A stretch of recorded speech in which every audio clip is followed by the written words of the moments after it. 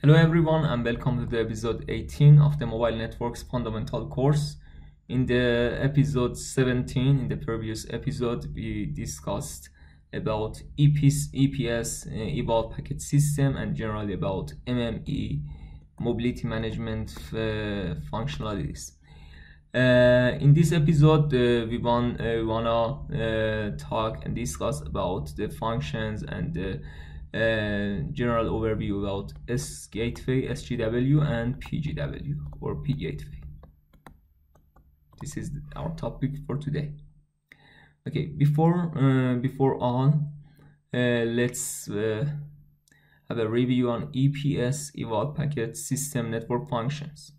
The EPS network performs the following logical functions: network access control functions, one of the most important, packet routing and transfer functions. As you know, packet routing and transfer is really important because all of us want to have a data, and for having the reliable and desired service, the routing and transfer should be happen. Mobility management function, as I told to you in the previous session, it is very important and mandatory. Mobility, as the mobile names tell to us, is the fundamental concept and function in the mobile networks. Security functions, radio resource security functions such as ciphering, authentication, and some other things that related to security. Maybe I promise you, after all of these finish, maybe I record some videos on authentication and security functions for you.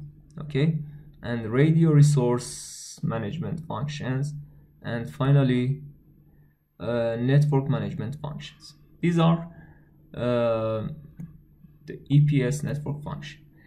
As I told to you in the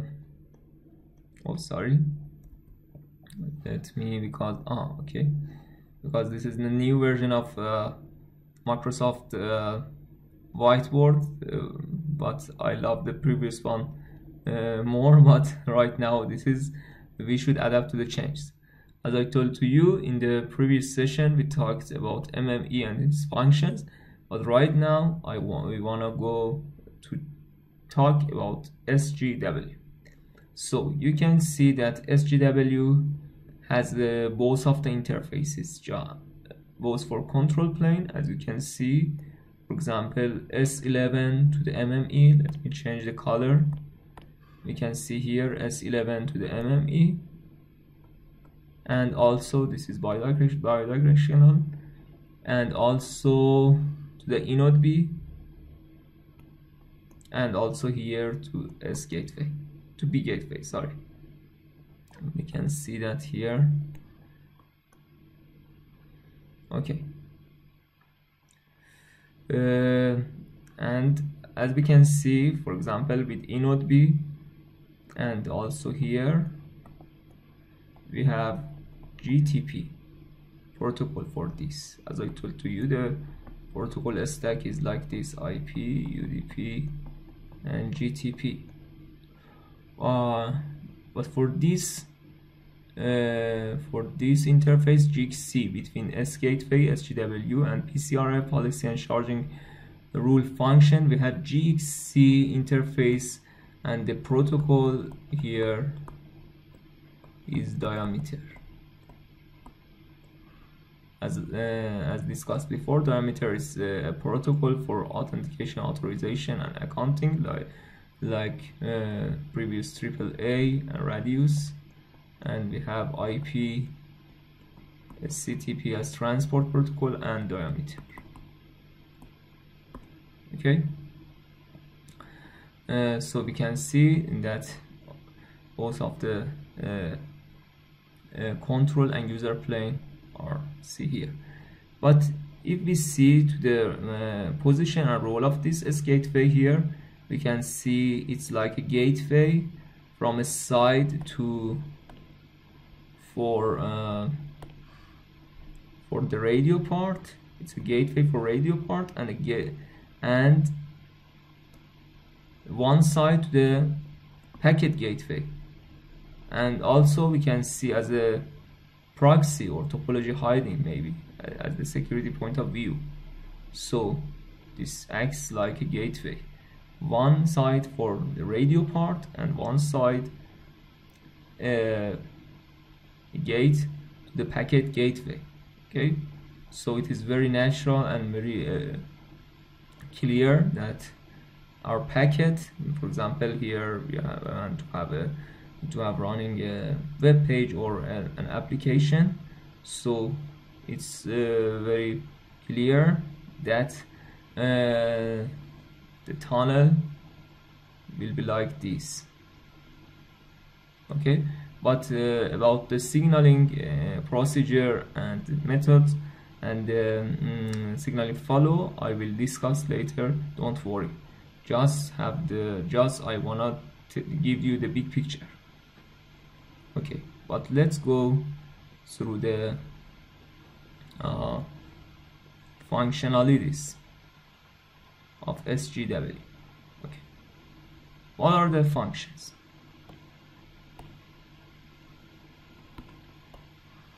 Functioning as the local mobility anchor point for inter-inode B handovers. As I told to you before, we have two types of handover, one X2 and S1. X2 is between inode B and inode B's, between inode B's, and S1 handover inode B MME. So it's like an anchor point for inter-inode B handovers.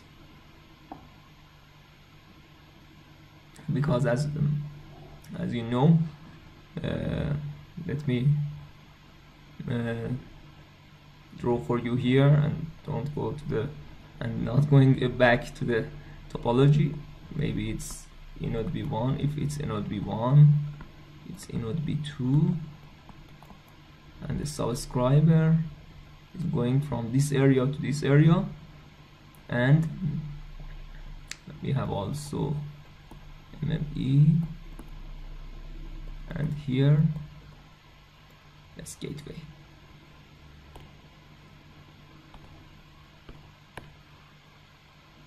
We can see that it's acting like a anchor point here. Okay, for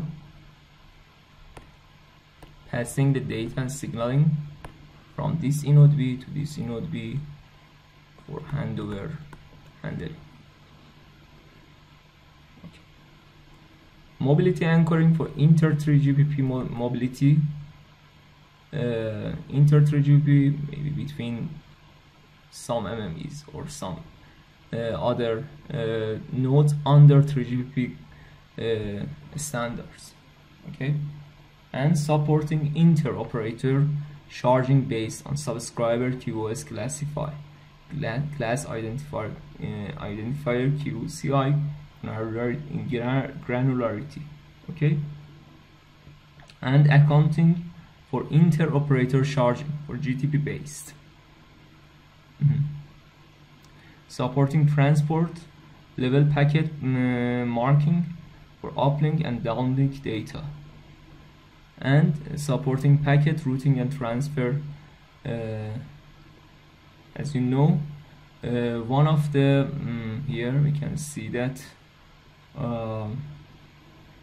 in this packet routing and transfer, we know that many nodes are involved, and one of the most important one is P gateway, which you can see is connected to the packet data network like internet, intranet, and something else.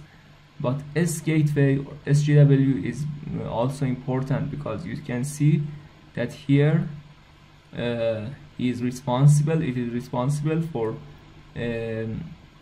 receiving instructions and receiving commands from MME. For example, it sends a create session request to this S gateway, and respectively and consequently S gateway will send this create session request to P gateway, and a direct tunnel will be created for the user. So we can see that all of these elements are involved in the in delivering service to the customer, to the subscriber. Okay, these are the functions of SGW. But what are the functions of P gateway or PGW? P gateway acts like a router. The most important function for this is routing and transfer the packets, and you can see uplink and downlink gateway control based on traffic, packet filtering, and IP address allocation for the UEs. In this function is like DHCP, exactly DHCP, dynamic host configuration protocol for IPv4 and IPv6.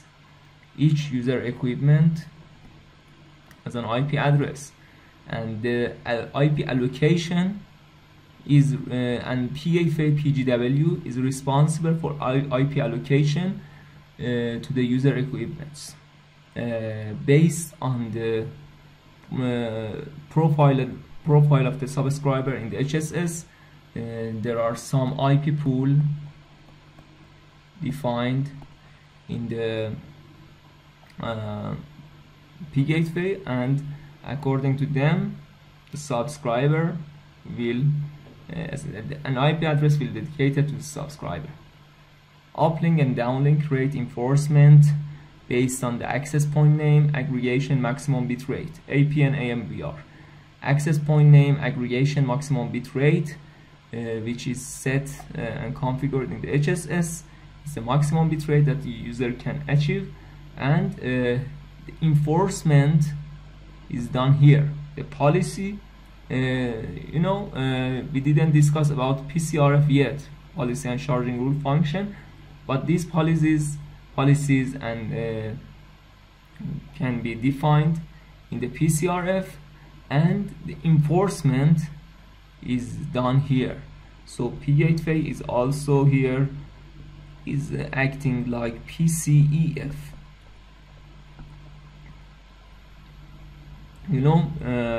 Policy charging enforcement function.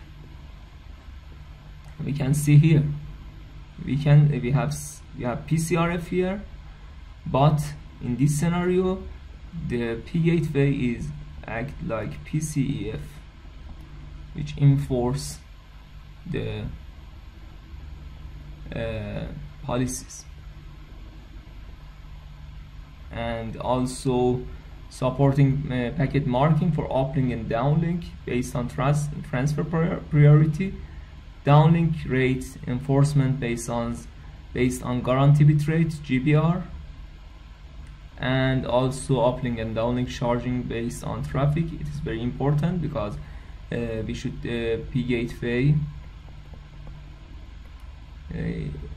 should have a connection with OCS online charging system, and this interface is GY, usually based on diameter, and it should be responsible for charging of the subscribers.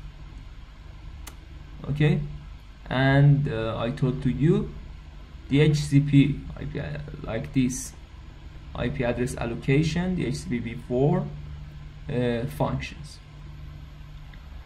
And P gateway, as the name says to us, packet data network gateway, is a gateway to other networks. This network, as I told to you, can be internet or some other packet data networks like IMS, IP multimedia system, which is responsible for VoLTE service. So when you call two subscriber VoLTE together, they go through this P gateway to the IMS network. So P gateway is the entrance to the IMS network which I will discuss in details and many episodes for you in the future. I hope that this short video, this short episode will be useful and informative for you. In case of any question, feel free to contact me, and kindly send your comments and feedbacks to me. It would be my pleasure to improve my work and improve the quality of my trainings. Hope to see you in the next video. Bye.